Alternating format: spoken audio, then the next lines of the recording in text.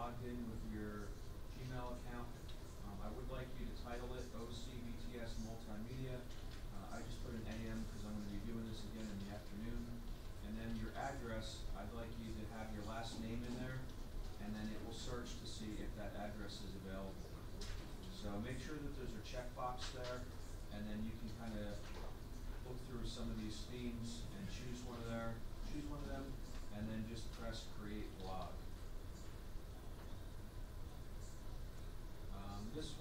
This next screen that comes up, they want you to basically buy a domain or do that, so we can just say no thanks.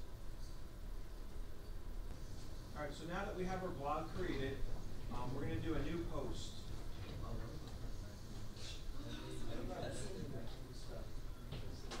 All right, so we'll start with a basic title. All right. Now, for my class blogs, I always do kind of like a folio index. Like it's always MM, the year, so multimedia, the year, and then day whatever.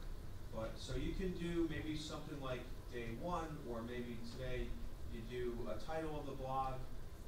Blogs are typically kind of like diary almost types of things where you would kind of write about different things. So maybe we could say start of the blog, or my blog, or something like that, to kind of summarize what's happening on this posting. All right, so what you have down here, and what I want you guys to do, so we'll start getting used to the habit of what we're going to do for our summaries, is if you open another tab with my blog on it, and if we just start by copying and pasting, what I'd like for your summaries are your objectives, and then how we did that. All right, so this objective today, learning how to code web pages, and so we could say something like, we listened to a presentation on how the internet works. All right, so if we wrote this in as our objectives and kind of how we did that, we could go in here and I could bold this. All right, so this is kind of just like using a page editor or Microsoft Word or something like that. But now, if we go over to this HTML tab, so right here we have our Compose tab and our HTML tab. All right, if you look in here, now we're seeing the code that is required to make that text. So span style would be, and background colors. This color code here is called a hexadecimal value. All right, if we were to look in Photoshop and we see that you have your color code is it's either CMYK, RGB, or you can refer to it as this hexadecimal value. All right, and if we look right in here, so there's a lot of stuff here that maybe we don't understand or don't want to mess with really, but you could actually change your color in here. So if I wanted this color to now be, or actually, I don't know any color codes right now. All right. So I'm going to just go, let's mess with the font a little bit. So if we say instead of 19.8 pixels, we can make this maybe 25, and then go back. We actually see that now this text has gotten bigger. So you can actually go in here and kind of hack some of this or modify it if you think of it that way. All right. And the same thing with all this stuff down here. So we'll see that I should find that, what did I bold in here? I bolded, objectives. So if I go up here and look at my objectives, yeah, right here, we see that it put in that bold tag in there. I'll zoom in a little bit more so you can see. All right, so there's our bolding that it applied to that. All right, I can come back here and then see how that worked. All right.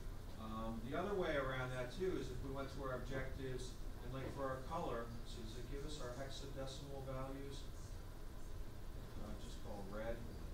So if I went back and looked, now this objectives, you see that my color here hard to find, it's got a couple different colors in here. Color white, alright, so here's our background color is white, and then our text color is red, as you're seeing here. Alright, so that would be applying that. Alright, so in this HTML tab, we're going to go down here and we're going to actually add a table. So I'm going to give you some structure for a table. So the first thing we need to do is tell the browser or that we are starting a table. Alright. Now it's telling us it's not closed, so we get this message up at the top. Alright, so we could actually go down there, and even though we're not done with the table, we could close it just to make our Blogger interface happy here. Alright, there we go, so now that went away. Alright, so within that table, we're going to have a row. So a row is TR. And what is a row? If we were thinking about alright, so if we're talking about a table of data, right, it's basically how the browser is interpreting that.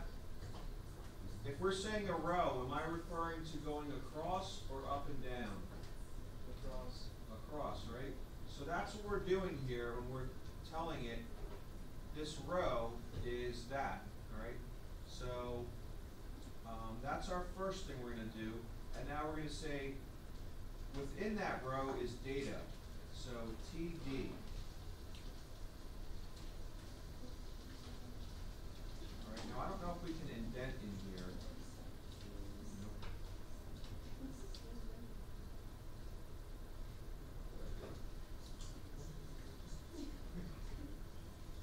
So I'm going to come back up here and I'm going to say table border equals 1 in parentheses, in quotes, 1 space px for pixels.